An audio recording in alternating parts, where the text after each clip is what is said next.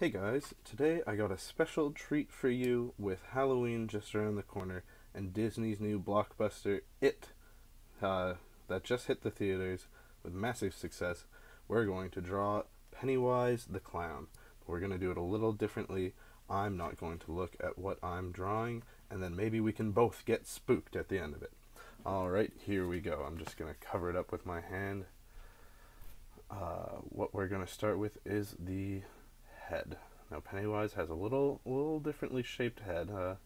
The new movie and the old movie, both of them, they're a little off. So I'm gonna try and capture that.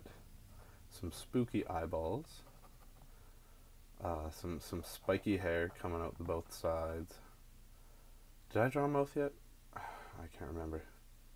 I'll draw a mouth. It's got some sharp teeth.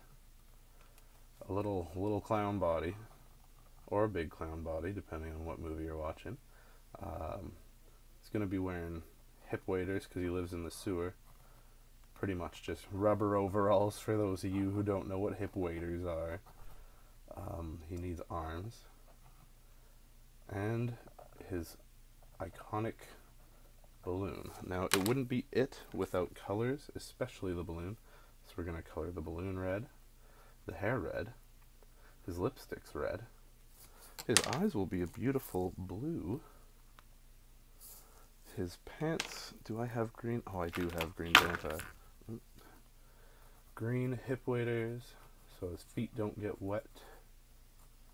And I think he just wears white clothing. So, are you ready for the big reveal?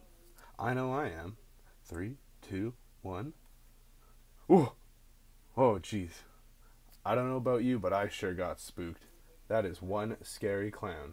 Thanks for tuning in today. Remember to comment what you want me to draw next time. Like the video if you want. Subscribe also if you want. Doesn't really matter though, as long as you live your best life. Alright, goodbye.